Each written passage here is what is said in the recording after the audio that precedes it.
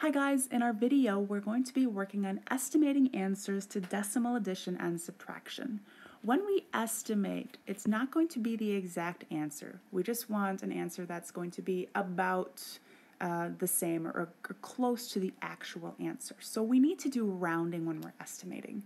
And then you can see in our problem we have 2 37/100ths plus 3/10ths. So we have numbers that don't have zeros in decimal places. And when we round, we like to have nice whole numbers. So in order to get an estimate to this addition problem, we need to do some rounding.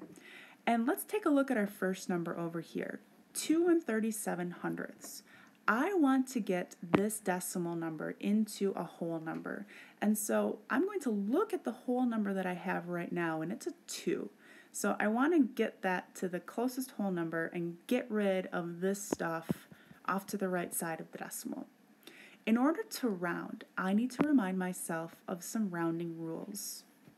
So I'm going to write those off to the side over here. And you can certainly write these as a reminder to help you out in your math notebook.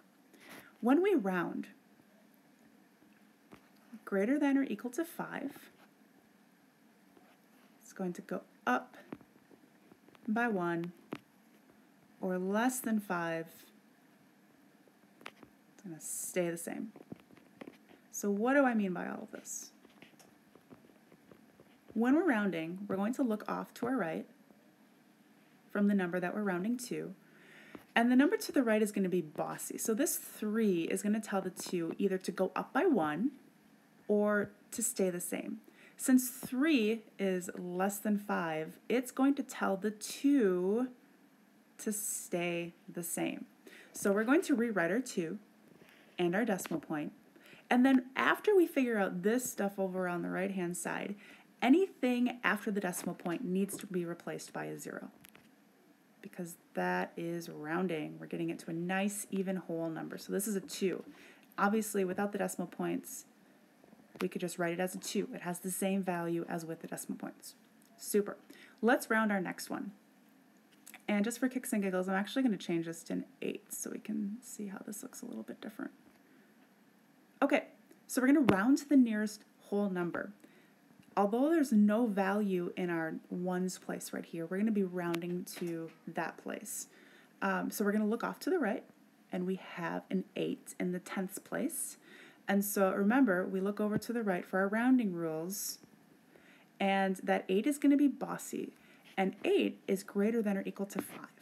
So it's going to tell our digit to the left to go up by 1. So our 0 is going to become a, you guessed it, a 1. Rewrite our decimal point, and then remember, anything after that has to go to zeros.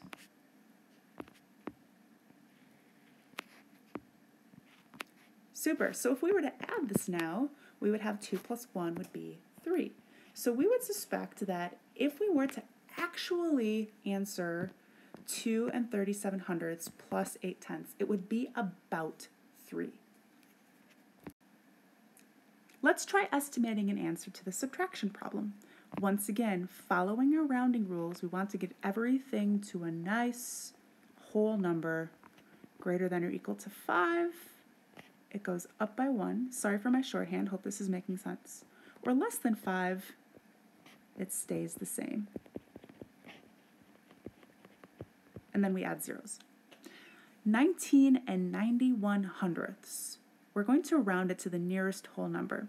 Now here you can see we have 2 digits. We have a tens place and a ones place. So we're just going to round it to the closest one to the decimal, which is the ones place. So we're going to underline that right here, and we're going to look off to the right. Remember, the 9 in the 10th place is going to be bossy. It's going to tell the ones place what to do.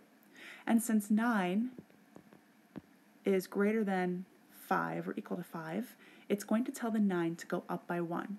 Well, we know when 9 goes up by 1, it goes to 10. So the 0, and then we have to move the 10 over, so it becomes 20.